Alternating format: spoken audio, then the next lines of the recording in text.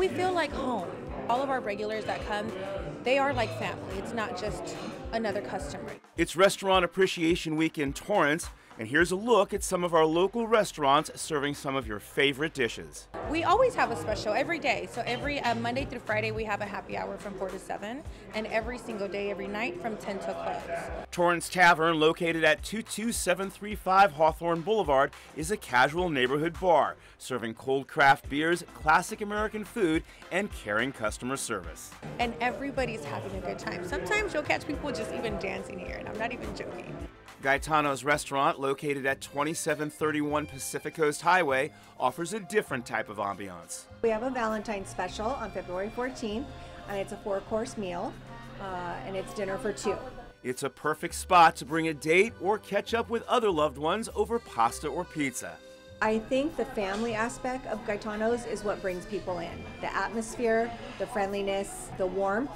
Gaetano's transformed from a deli during the late 90s, and the family business has fed countless customers ever since. Another long-standing family restaurant is The Loft. We have a special guy who makes the sauces, and we try to offer a good service so that the people feel a little bit more like they're Hawaiian. Located at 2210 Artesia Boulevard, this relaxed Hawaiian eatery makes you forget that you're on the mainland. I feel like Torrance has a lot of Hawaiian Japanese community, and especially the schools. I feel like we're always out there helping the community. That's the main goal of the owners. They're always, you can see in the pictures, they're always out there helping the community. Speaking of the Japanese community, Torrance has the largest population of Japanese Americans outside of Hawaii, so it's only fitting that we have lots of popular Japanese hotspots here, like Momo Paradise, located at 21641 Southwestern Avenue.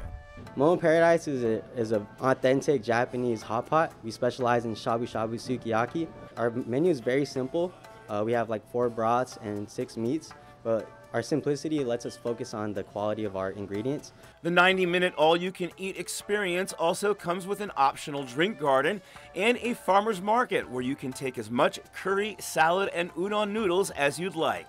I just want to say thank you to the Torrance community. We love Torrance. And our restaurateur ends in downtown Torrance at the city's first brewery, located at 1266 Sartori Avenue. The pickle chips are great. The pretzel's really great. We have most all of our sauces, everything pretty much is homemade. She thanks the Torrance Area Chamber of Commerce for having a Restaurant Appreciation Week and says customer support is truly a game changer.